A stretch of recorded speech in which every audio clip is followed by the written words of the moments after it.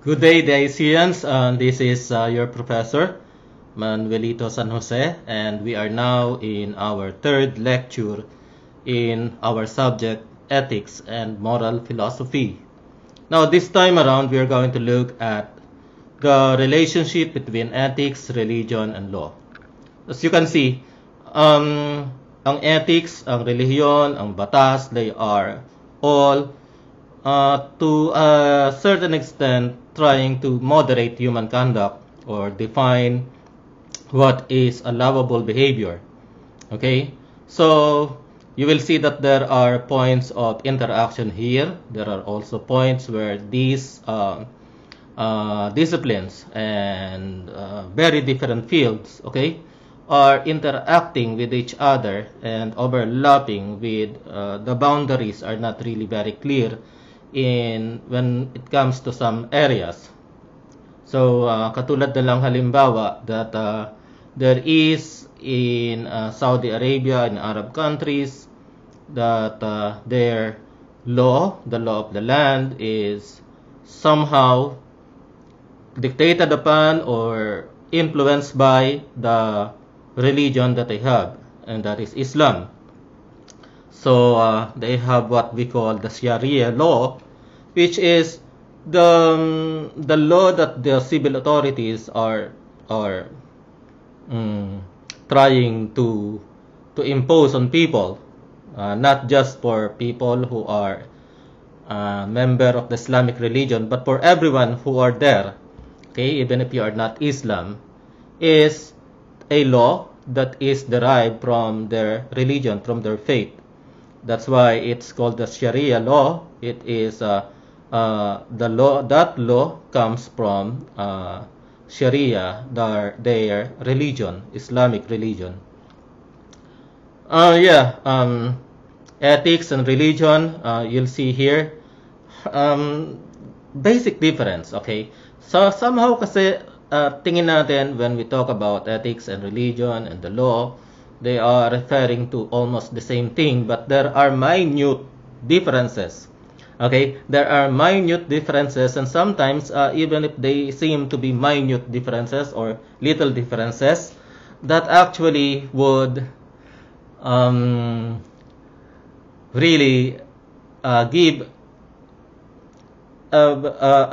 there will be a very big impact. Okay, there's going to be a really very big impact there, no? So tingnan na natin ngayon, ano. So we now go to our next slide, and in our next slide we're going to look at the basic relationship and definition between what is ethics and what is religion, how do they connect or interact with each other. So we're going to see their interaction points, and we're also going to see basically how they are different.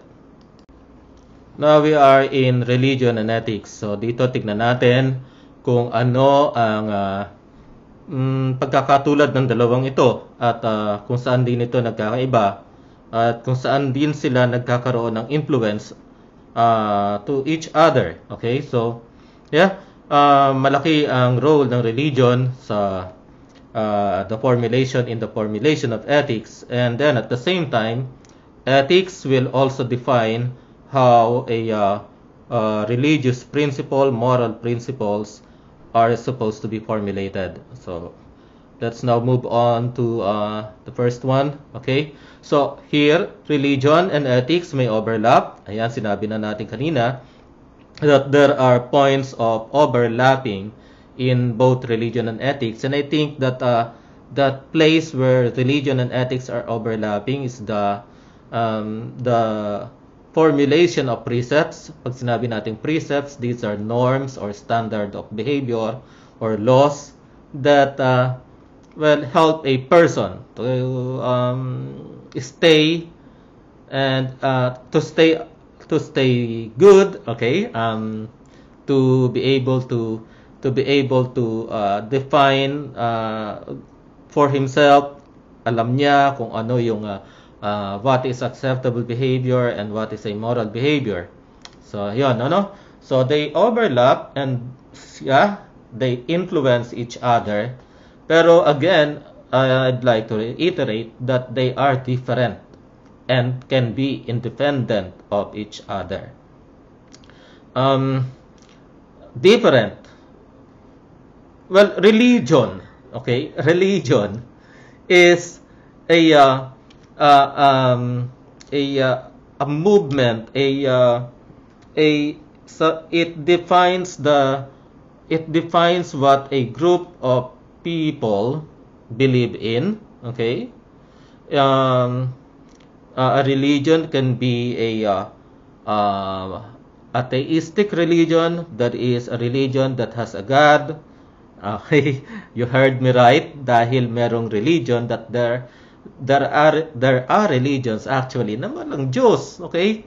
So, katulad lang sinabi lang meron kasing mga ano na some kind of a way of life that people are following that kind of way of life in a very strict way, and that wherein their practice, the kind of life that they are living are strictly being followed by one generation to the next generation. So, you see, tignan natin ito example lang sa China. Okay? China. You may think that in China there are these are very religious people, but if we are going to analyze the major religions in China, which is Confucianism and Taoism, okay? Yung Buddhism kasi sa India yun eh. Now, if you're going to analyze both religion, Taoism and Confucianism, wala kang makikitang Diyos dyan, okay? They are not going to define God there, okay? So, ang makikita mo dyan ay a certain way of living that is in the minds of the Chinese people, and that they are really very strict about it, even if there is no notion of a divine being that wants them to live in that kind of way, in that particular way. Sila ay very, very religious and faithful in doing what is expected from them. Katulad ng ancestral worship. Okay, so sabihin natin worship. Ano? Worship. Pero they are not worshiping a God. They are worshiping their ancestors. Ancestral worship. So the notion of a God is foreign in both Taoism and Confucianism. But the philosophy, the kind of life that is being demanded as a true-blooded Confucianist or Confucian or Taoist, it is really very pronounced. It is really, really very strong in their culture and in their way of life, and the way they explain the meaning of life also. So so that is religion, but then at the same time, yun nga no, like an ethical system, that religion which has no God, okay, again, no God, has identified and defined the kind of behavior these people are supposed to be doing, okay? So ang ethics ganun din, so you'll see that there is a similarity. Ethics is actually formulating the guidelines, the rules and guidelines and some standards para masabi that you are a good person, that you are a moral person. Okay? So again, if you are going to study Confucianism, Taoism, okay, and if you are going to go to India and you're going to study Buddhism, makikita ninyo that there are chapters in those religions that are dedicated to ethics. So meron tayong tinatawag na Buddhist ethics, Taoist ethics, Confucian ethics, Shinto ethics. Okay? So, again, pag sinabi natin ito na ethics, it will tell us that it tells us that it refers to a set of rules, okay, a body of principles wherein you can distinguish one action as bad or another action as good. Okay? Now, religion, on the other hand, when you think about religion, it is more about practice, no? Practice, the way you are behaving or the way you are living your life. Okay? So, religion is more on practice, the way you live your life.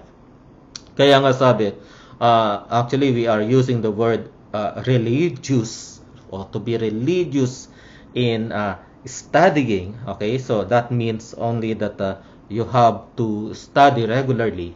Okay, do your homework religiously.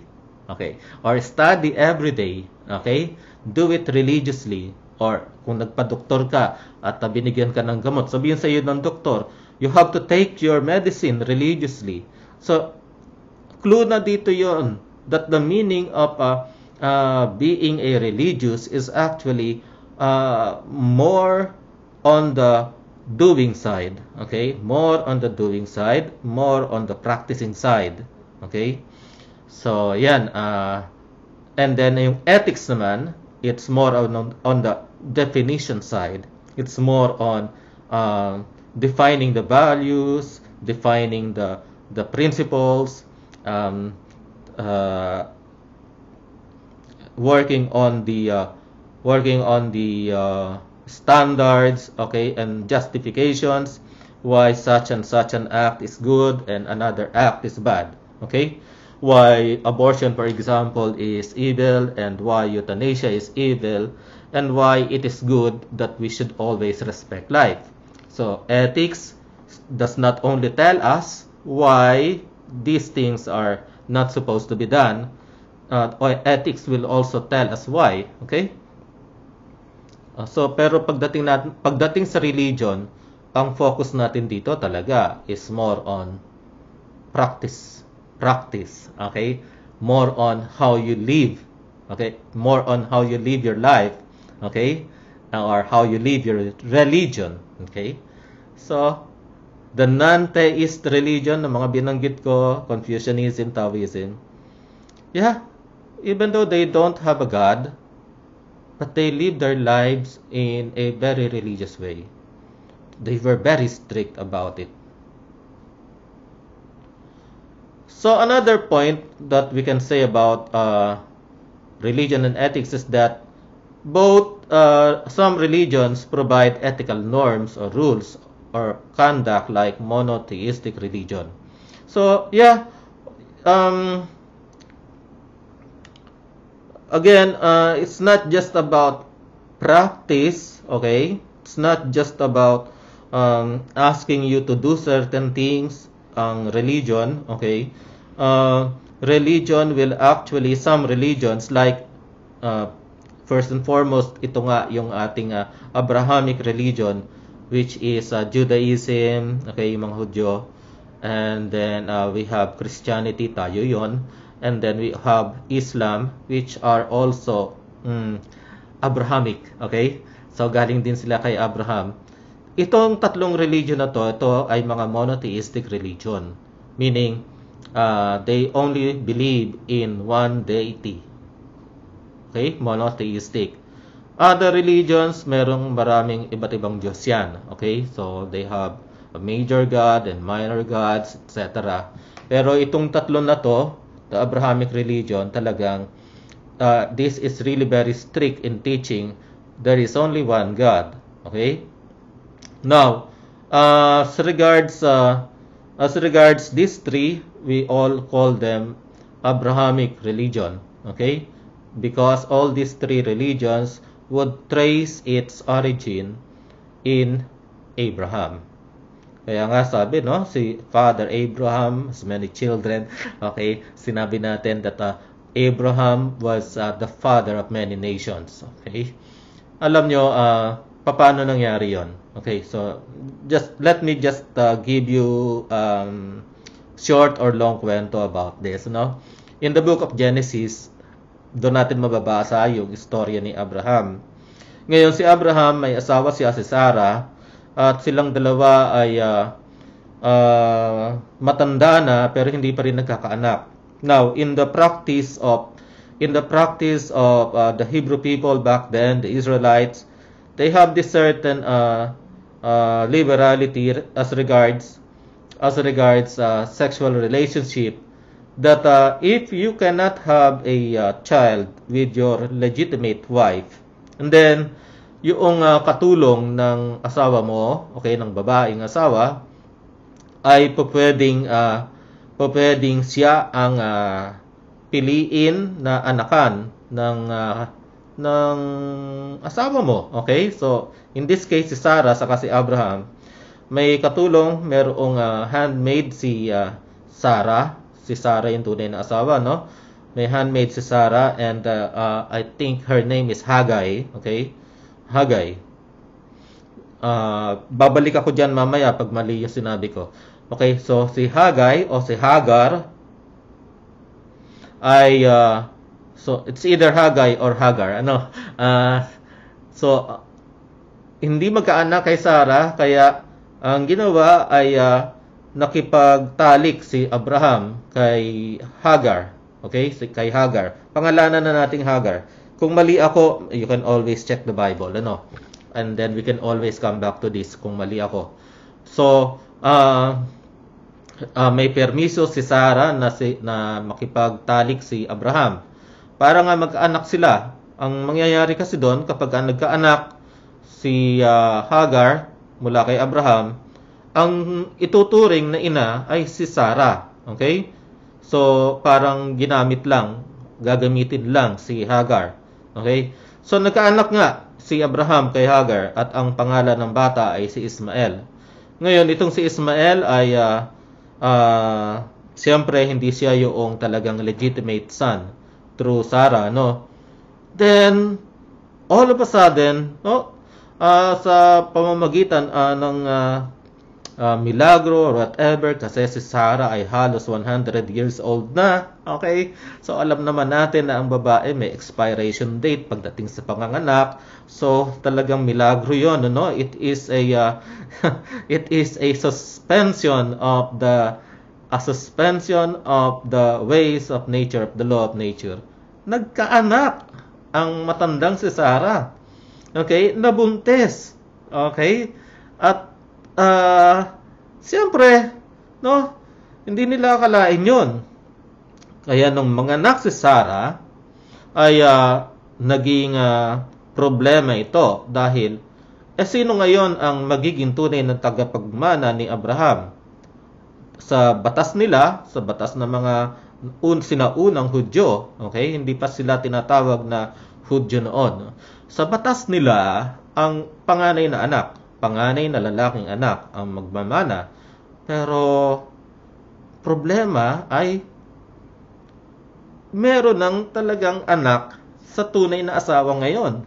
At yung tunay na anak ay si Isaac. Okay? So tandaan niyo yan, ano? So meron tayo, unang anak ni Abraham kay Hagar ay si Ismael. Siya na talaga sana magiging tagapagmana. Pero nanganak si Sarah. At ngayon, ito na ngayon ang gusto ni Sarah na maging legitimate na heir, tagapagmana. So, to resolve the issue, para hindi magkaroon ng problema, okay, sinabi ni Sarah na doon kay Hagar at saka kay Ismael na sila ay lumayo na at mabuhay ng hiwalay sa kanilang dalawa. Para ngayon, ang magiging talagang lehitimong anak, the legitimate son and legitimate heir of Abraham would be Isaac alone. Ayan. Now, to cut the long story short, okay, yung lahat ng mga naging descendant ni Abraham mula sa anak niyang si Isaac, sila ngayon ang tinatawag nating the Jewish people. At sila yung tumanggap ng Ten Commandments, okay? Sila din ang tinatawag nating mga miyembro ng relihiyong Judaism, okay? Judaistic religion. And but the descendants, however, of Ishmael, the Islamic people are claiming that they were the direct descendants of Ishmael.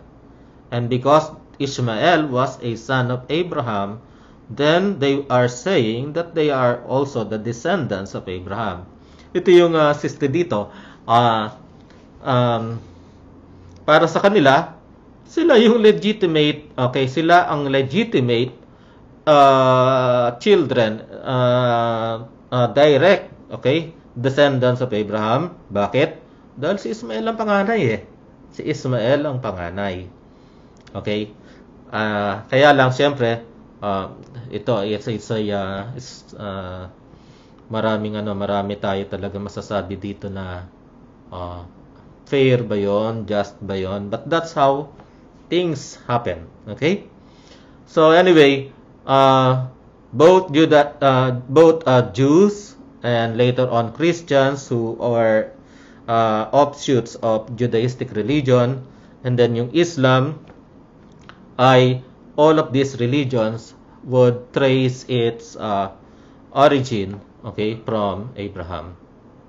Okay, so now these monotheistic religions is very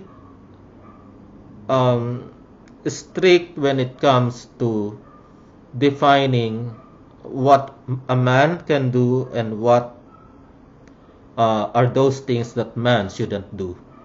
Okay, this is something that you will see very pronounced in Judaistic religion and in Islam, and tayo din sa mga Christian religion.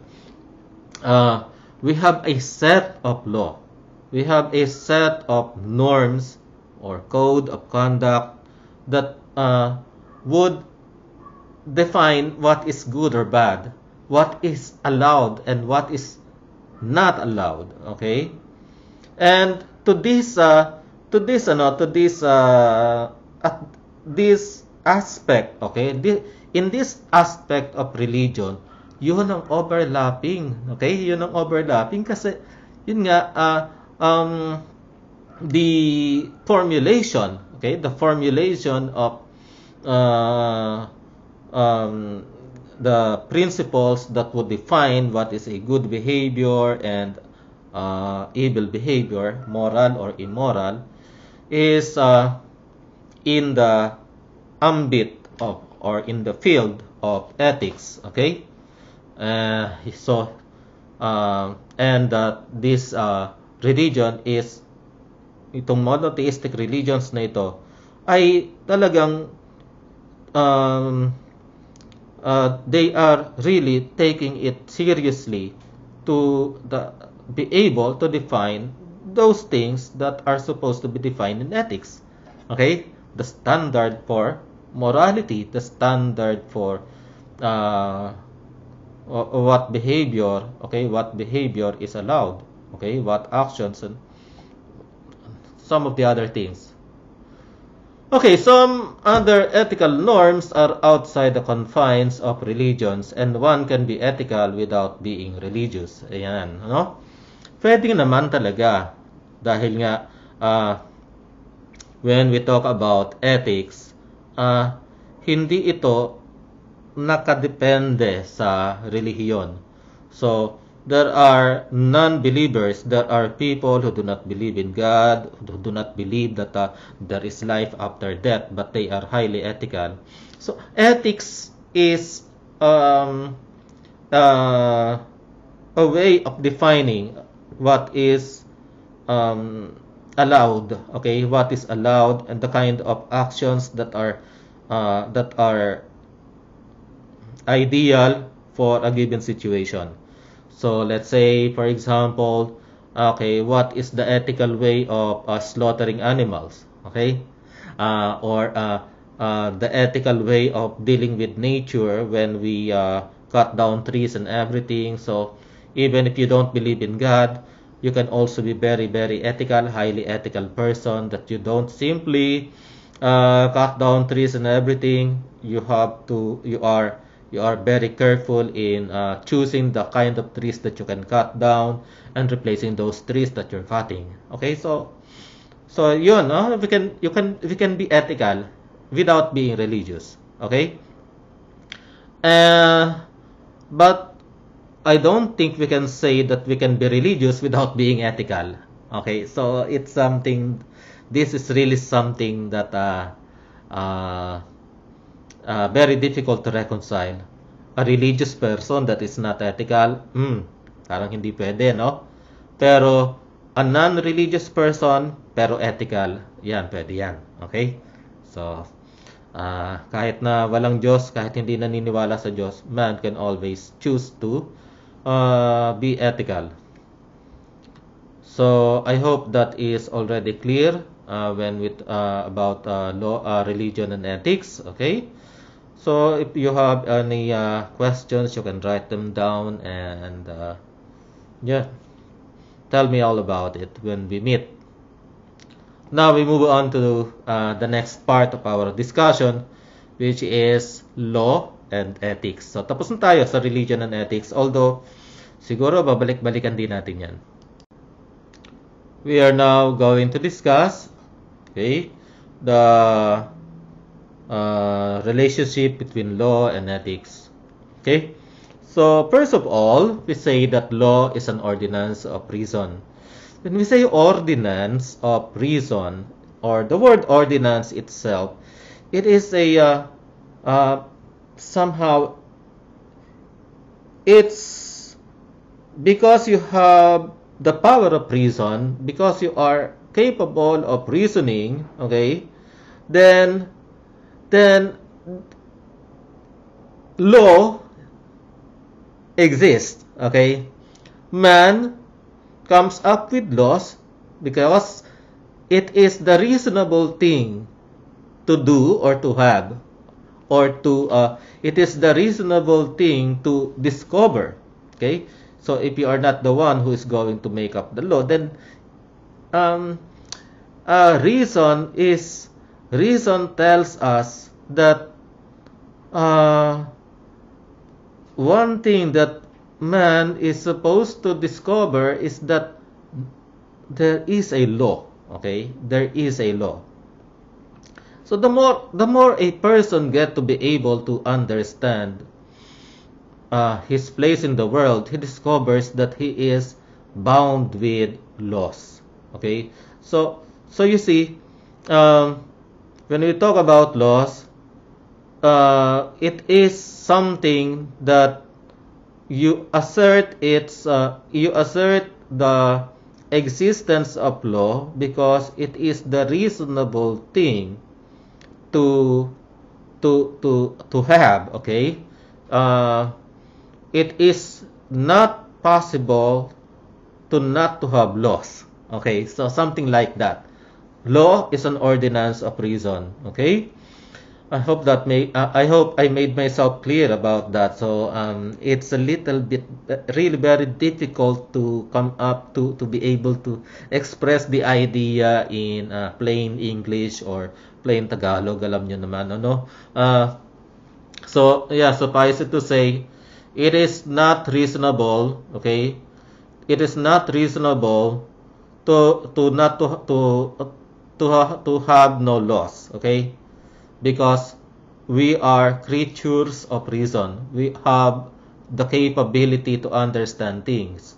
And when we do understand things, okay, we get to be able to discover that there are certain laws that govern things, okay, that govern nature, the emergence of life and its growth and then its death and decay. So there is a certain law. Everything is all things are governed by law. So let's look at the next one. Law can be eternal, divine, natural, or human. So, reason discovers that yung batas ay maaaring ito ay human, natural, divine, or eternal. Okay, so the natural law here is something that the human mind, okay, the human capability to assess and discover things would discover, okay, would be able to discover. So even if a person doesn't believe in God, he discovers the natural law, okay, and because he discovers the natural law, then he would be able to say and realize that he cannot act or do things that are against the natural order of things. Okay, so he would ano ko sasabihin to? He would formulate, okay, an ethical system based on the natural order of things. Okay, so it's just impossible for us not to follow the natural law. Okay, so punta muna tayo dito sa categories of the law, no? We have the eternal law first. Okay, so what is the eternal law? The eternal law is the expression of God's providence. It is an ordinance of God based on His divine intelligence. Okay, so when we talk about God's providence, we understand it as God taking care of everything. Okay, providing us with all our necessities, taking care of everything. So God's providence is the power of God to keep all things, okay, keep all things in existence and in their proper places and proper time. Okay, now this is an intelligence of God. This is the eternal law. The eternal law is the mind of God. Simply put, it is the mind of God. And because God is totally different, then the mind of God is simply behind the human capability to totally understand. Okay, so yun, just come to think about it, there are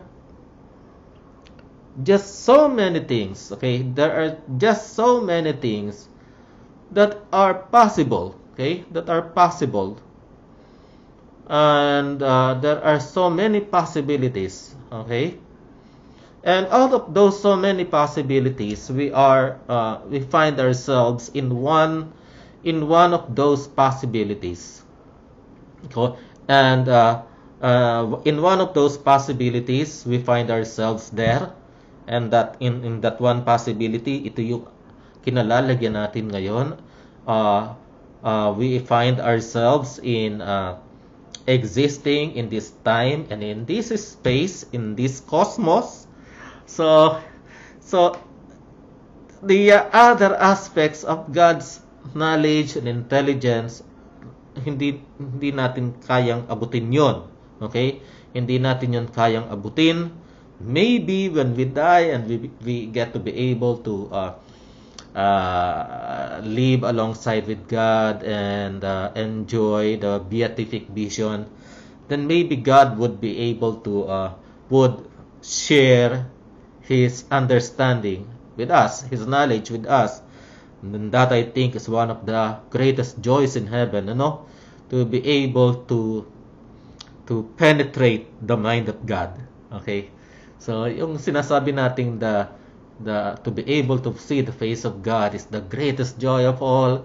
Okay, it's actually not just seeing the face of God, but penetrating the nature of God and all of His understanding. Yan. Okay, so yeah. So one of the expressions of the mind of God the eternal law has been imparted to man, okay? Yeah, it has been imparted to man, that part of divine intelligence. And what is that thing that has been imparted to man? Okay, it can be divine law and natural law. Okay, punta natin divine law muna. So, in the divine law, these are the things that God Himself deemed necessary to reveal to man. Okay, so sa pamamagitan ng pagpapakita halimbawa ng anghel sa isang tao, or God Himself showing and in a dream, showing Himself to a person in a dream and delivering a message, okay, and giving the law, okay. The Ten Commandments is an example of the divine law. The first 5 books of the Bible, which is sabi ng mga Jews, this is the book of laws. Pero if you're going to read the first 5 books of the Bible, hindi naman talaga puro batas ang mababasa mo doon, lalo sa Genesis, saka sa Exodus. It is a book of story, okay? A story of all the first people, the story of the patriarchs, okay? But they consider it as the book of law. Now, according to the Judaistic faith, okay, God Himself revealed the laws to men through Moses, okay? So, the Ten Commandments was given to Moses and written in tablets of stones, and yon ay napaka-importante para sa mga Hudyo. Okay? So, these are expressed, okay? Expressed by way of writing in the Holy Scriptures. Ito yung divine law. Sa batas, itong mga divine law na to, no, ang pangkaraniwang alam lang natin, merong 10 utos ang Diyos. But if you are going to really study the rabbinical writings or the teachings of the Jewish people, then you will be surprised to discover that there are, on top of the 10 Commandments, are 613 more laws. 613 na additional laws na kapag sinuri mo itong mga additional laws na ito, ay you will discover that these laws were written to ensure obedience to the 10 Commandments. So, 613 batas na isinulat, okay, formulated para masigurado na yung 10 utos ay masusunod. Ganun kamahal ng mga Hudyo ang batas, okay? And that they call these both the 10 Commandments and the 613 laws the divine law of God, okay? They are written in the book of laws. In fact, they really love the law so much that lahat ng mga batang Hudyo, they have to go to rabbinical schools and study the law, and then they would have an initiation to the Jewish adult life, yung bar mitzvah na tinatawag nila. Hindi ko alam kung ano naman ang para sa mga babae, no? Pero they have a bar mitzvah that is a big deal for them. Para iyon na debut, okay? Debut para sa mga lalaki doon, okay? Yeah. Well, anyway, so at a young age, the Jews are studying the Bible. They are studying the laws, and then they would have a bar mitzvah, okay? Then strictly yung mga mainstream Jews, okay? You would be seeing them kasi marami na ring mga iba't ibang factions or groups ang mga Hudyo. Meron mga mas modern, okay? But the very, very strict Jewish denomination, okay? If you can call that, if you can call them that, are these are the ones na hindi pinuputol ang kanilang sideburn. So, may mga mahabang balbas.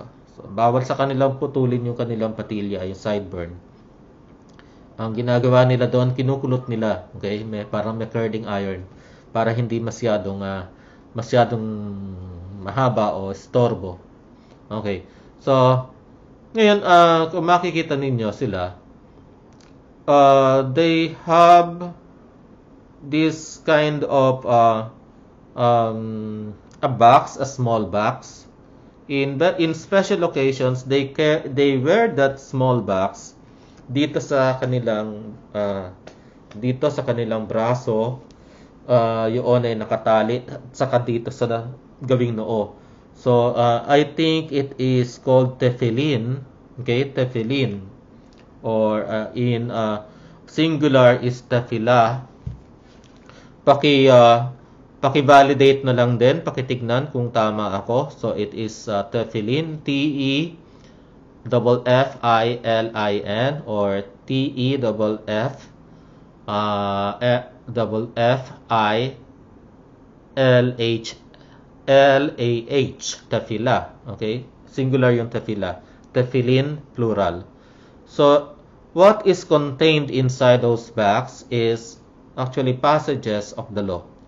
Maybe not the entire law of not the entire Ten Commandments and the 613 laws, but a portion of it, or maybe the entire law. Okay, so we don't really know.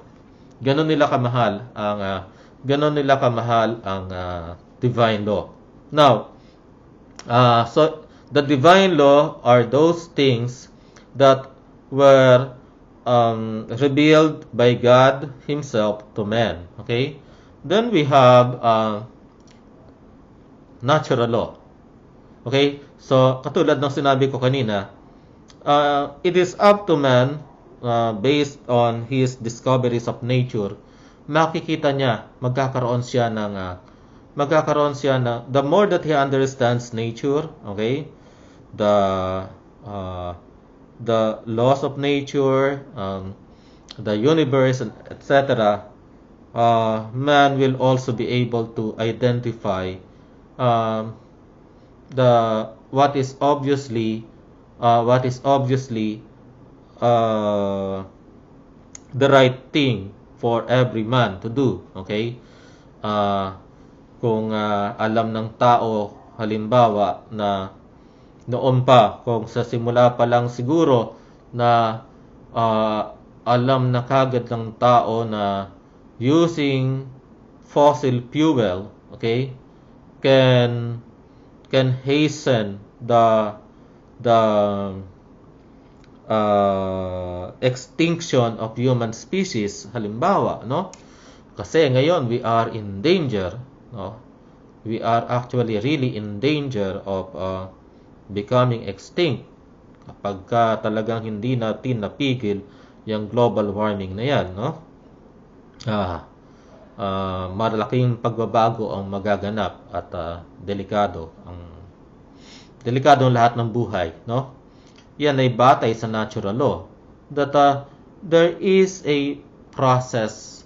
Okay, we should not interfere with the law of nature.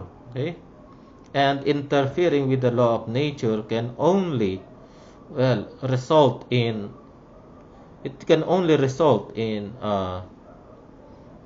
trouble. Okay, because there are simply laws that we should not break. Okay, or man cannot really break the law. We can only break ourselves against the law. So based on the law of nature, okay, based on the law of nature, we formulate our ethical system. So human law, it is an ordinance of man. So with man's understanding of the natural law and the divine law as as an expression of the eternal law. Okay, so yung eternal law kasi ito yung talagang not accessible to human reason, pero portion of the eternal law is made by God to be accessible to man. So one aspect of the eternal law ay kayang abutin ng pag-iisip ng tao, okay? At yun ay una nga ay yung talagang pinahayag ng Diyos, the divine law. And then of course when man discovers the secret of nature or the secrets of nature, then we also get to be able to understand that aspect of the eternal law. So ito now, with those understanding of the higher laws, then man formulates human law. Okay, man can formulate human law, but of course man should always bear in mind that when he makes up a law, it should not at least it will not go directly against the higher law. Okay, it should not go directly against the higher law, because if you try to go against the higher law, then tao mismo ang masisira, no? Tayo talaga ang masisira. We cannot, again, ulitin ko ulit, no? We cannot destroy the law. We can only destroy ourselves against the law. Eh, paano mo gagawin yung we have identified, we have already established that there is this kind of law, the Newtonian law of physics, okay, that for every action there is an opposite, but there is an equal but opposite reaction. Okay, so try hard as much as you can. You really cannot push a boulder to whatever. Basta the more that you push something, it will push back to you. Okay, or no two bodies can occupy the same space at the same time. Have you seen vehicles? Trying to occupy the same space at the same time? Diba, ano nangyayari? Okay, they die. The vehicles, the kotse, they crash. Okay, and then so ano yung mga human law na to? These human laws can be legal. Ito yung mga batas of the land, or it can be also simply bylaws of an organization, or the rules and regulations of a certain school or a certain business. Okay, so those are human laws. So meron tayong mga tinatawag ding legal laws katulad ng civil law. Okay, civil law embodied, of course, first and foremost in our constitution. Then sa simbahan, meron din tayong tinatawag na ecclesiastical law or canon law. So meron talagang batas sa simbahan, no? Dito ay mahaba-habang aralin yun, no? When I was studying canon law, talagang 7 semesters namin pinag-aralan ng canon law. Ganyan kakapal ang libro, no? So tingnan natin ngayon ano pa susunod. One of the standards of Christian morality is the law. So when we talk about what the kind of things that will tell us whether a choice is moral or immoral, then one of the standards with which we can use is the law. Another one is conscience. Okay? So ano yung law dito? We are not referring to simply to the established legal laws, okay? Or the rules and regulation of a certain organization, a school, okay? It's more on looking at the higher laws. And when we talk about looking at the higher laws, then we are talking about the natural law and the divine law. So, these are the foundations of Christian morality. Another foundation of Christian morality or the moral standard would be conscience. Okay, so conscience basically is that inner voice, an inner voice that tells us at the right moment uh, what we are supposed to do, whether to do things or stop doing things. Okay, so the conscience usually are always talking to us at the right moment. That is a topic for another discussion. So yeah, ito yung dalawang standard ng Christian morality, the law and conscience. So we're gonna go back to that at the proper time. Okay. So with that, we're done with our discussion about relationship of religion and ethics, and then law and ethics. Now, let's just try to look at the way, no? Ito yung sa susunod na slide, no? It will look at the way man is developing a sense of morality. And with that, we're going to ask the help of a psychologist, Lawrence Kohlberg, who identified the 3 levels of morality and 6 stages of morality. Okay? So, Lawrence Kohlberg is a one of the developmental psychologists, and that his ideas were also inspired by the findings of another psychologist who looked at the development of a person's way of understanding things or understanding the world, cognitive development. So he studied also the theory of John Piaget, stages of cognitive development.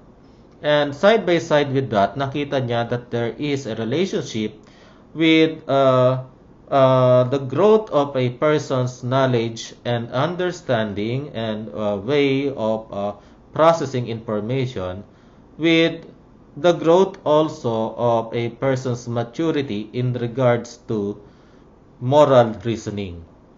So according to Lawrence Kohlberg, children are by nature moral philosophers because they have on their own they develop some kinds of moral standards that even if there are no adults teaching them, okay, adults who teach them these things are bad or these things are wrong, they have in a sense of what is right and wrong. Okay, these standards do not necessarily come from parents but emerge from their cognitive interaction with their social environment. So when they are interacting with their people, with their classmates or their playmates, and with their siblings, parents, they get to be able to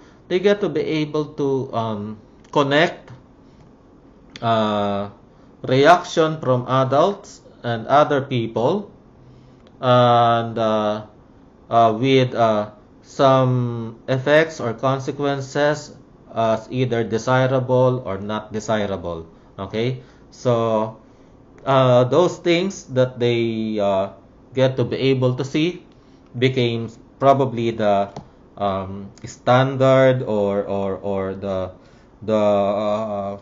origin of their sense of morality. Okay, so Kohlberg sought to determine whether there are universal stages in the development of moral judgments, and what he found is yes, people of all ages, in all ages and in all cultures, there is some kind of pattern in the way moral reasoning develops. Okay, so what will follow is just a very short discussion on the moral development theory as developed by Lawrence Kohlberg. I know that you have already, hopefully, you still remember that this thing. I think it is part of moral, no, the personal development subject that you have that you had in high school or senior high school. So the stages of moral reasoning that Lawrence Kohlberg was able to find out is that there are actually three levels. Okay, level 1, which is pre-conventional, and then you have, of course, level 2, conventional. Level 3 is post-conventional. These are in each levels. This is characterized by some stages. We may say stages of moral development. Okay, so of course the first level and first two stages would refer to toddlers. Okay, small children. So you'll see that they have very small children have this punishment orientation as regards their idea of what is good or bad. Okay, so what is illustrative behavior about this in this stage is that they obey the rules because obeying the rules will make them safe from punishment. Okay, so something like if they learn from experience that if they eat their broccoli, then mommy will allow him or her to have a dessert. But if she did not finish her veggies, then there would be no dessert for her. So something like uh, to avoid unpleasant consequences, then they know that they have to do something. Then later on in the childhood phase also is the reward orientation, that they believe that a certain behavior, when a good behavior should always have something of a reward. Okay, they should receive a reward for a good behavior. So they clean up their room. Okay, then mommy will treat her to a chicken joy in Jollibee, something like that. Or when they are playing with friends, with their playmates. Okay, they allow other children to touch their toys. Of course, parang ano yun, give and take. So they would allow other children to touch and play with their toys if she can also play with the toys of their playmates. Okay, so you scratch my back, then you scratch mine. Okay, I scratch your back, you scratch mine. Okay, so something like that. Then this is now followed by level 2, or conventional morality. So conventional morality, level 2, is composed of the third and fourth stages: good boy, good girl orientation. So basically, good boy, good girl orientation, you do things because you know that this is socially acceptable. So you want to gain the approval of others, these are the things that you must do. Okay? So sumagot ng po at opo, magmano, ano pa? Yun. So yung mga ganung bagay, good boy, good girl orientation. So the act is motivated by approval of others, or they are motivated in doing certain actions because they do not like to have the disapproval of other people. And then number 4, or stage 4, is authority orientation, meaning that you have to uphold the law and social rules to avoid censure of authorities and feelings of guilt about not doing one's duty. So you do things because these are the things that are expected from you by the people in authority, by your parents, by your teachers. Authority orientation. So to a certain extent, it also extends to laws. Okay, the civil law that you don't you only do the things that are allowed by the law. Okay, and that the problem there is that what if the thing that is being allowed by the law is not in line with the higher law? So yan ang problema, no? Ah, babalik lang tayo doon sa discussion natin ng natural law at saka yung divine law, that human law, okay, must always be formulated in line with the higher law, which is the divine law, and natural law, which are both of which are expressions of the eternal law. Okay? So, kapag yung human law ay hindi na ito na ipopromote at ginagalang ang higher law, which is the natural law, okay, and divine law, then man has an obligation, of course, to disobey. Okay? So, but for many people who do not understand that kind of principle, then they would simply just do it because it is prohibited or allowed by law. Okay, so yeah, that is a very safe way of living. Okay, so let's see kung nasaan tayo, no? I would like to bet that in your age bracket, at your age bracket right now, you are college students, then there is a very strong possibility that you are, well, alternating between these two. Okay, then we have post-conventional morality, which is actually the highest stage of morality that a person can reach, no? The fifth level or the fifth stage is the social contract orientation. These are actions are guided by principles commonly agreed on as essential to the public welfare. Principles upheld to retain respect of peers and self-respect. So, as a member of a society, then we agree to surrender our rights and liberties, some aspects of our capability to just about do anything we want, okay, and surrender this right, this capability to a higher authority, so that order, okay, order will be able to ensue. So, kung lahat ng tao kasi ay pwede niyang gawin ang lahat ng pwede niyang magustuhan, then I think no one is going to feel safe even inside their houses. Okay? So, hirap ng ganon.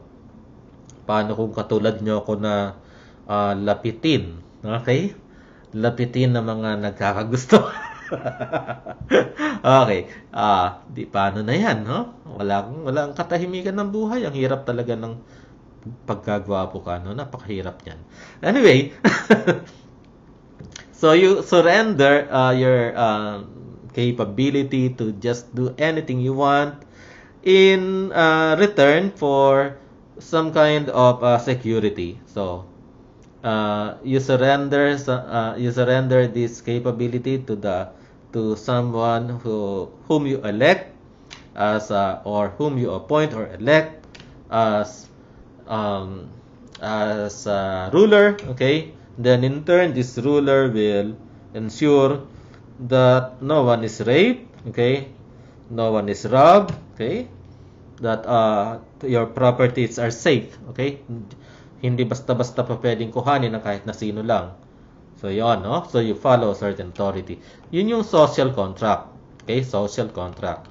And then of course number 6 is hopefully everybody would be able to reach this particular stage wherein a person's actions is actually defined by what he believes is a universal ethical principle, or what he thinks is um, what is right and just for everyone. Okay, that exercising and doing all these things are the right thing to do. And when you do these things, then you will feel to yourself that you are fulfilling your duty as a human person, that you are upholding your dignity as a human person. And in upholding your dignity, in doing so, you are also affirming the dignity of others. Okay, so something this stage 6, this kind of thing is that this kind of stage of moral development is um, the motivation for doing the action is simply because you know that this is the right thing to do. Okay, regardless of the rewards. Okay, so not all of our actions are going to be known by others. Okay, so a lot of things will remain hidden. Okay, known to you alone. But regardless of the regardless of that, regardless whether this is going to be known by other people, or you're going to be recognized or not recognized, what is important is that you get to be able to tell yourself you're doing the right thing and you are doing what you are supposed to do, because this is the right thing to do, and that you feel good about yourself because you are doing what's the right thing to do. Okay, so at the end of the day, you're happy with yourself. You get to be able to sleep well, because there would be no nagging voice, the nagging voice of your conscience condemning you for not doing what you're supposed to do. Okay, so that's it for this lesson. For next week, or our next lesson, we're going to look at the different types of morality or ethics, different types of ethics and moral philosophy.